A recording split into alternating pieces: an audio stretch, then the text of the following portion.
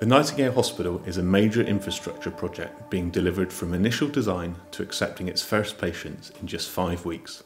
Unlike other Nightingale hospitals created to fight the COVID-19 pandemic, this is a hybrid hospital rather than purely a field hospital and includes all the facilities you would find in a permanent acute hospital.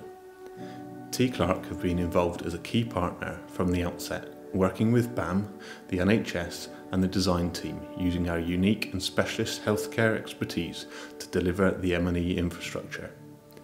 Following a call on a Sunday afternoon, we have reacted quickly using our in-house teams with two 11 kV substations, a 32,000 litre oxygen plant, medical air and vacuum plants, two 2,500 amp distribution systems, several thousand metres of pipe and cable and numerous air handling units.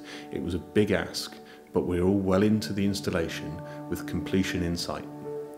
There have been over 300 people on site working around the clock, but speed doesn't mean that we've relaxed our quality of compliance standards. What we are delivering here is a compliant, high-quality, complex healthcare facility to serve the people in the southwest in a very short space of time. Yeah, my name's Carl Friedrich. I'm a partner with Hawley Consulting Engineers. We're mechanical and electrical design engineers for the construction industry. TClarke are excellent mechanical and electrical contractors. We like them a lot. They've got a real can-do attitude. They share that with ourselves. The hybrid Nightingale at Exeter it's not a classic example because it's just a completely new thing.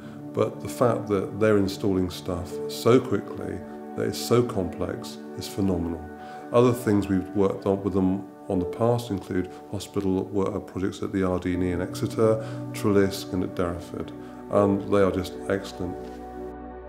Hi, I'm Andy Whitnell. I'm project manager from BAM Construction with overall responsibility for delivering this Nightingale project in Exeter.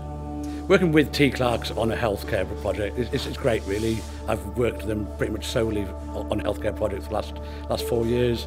Their intimate knowledge of all the systems and what actually goes in a hospital is second to none.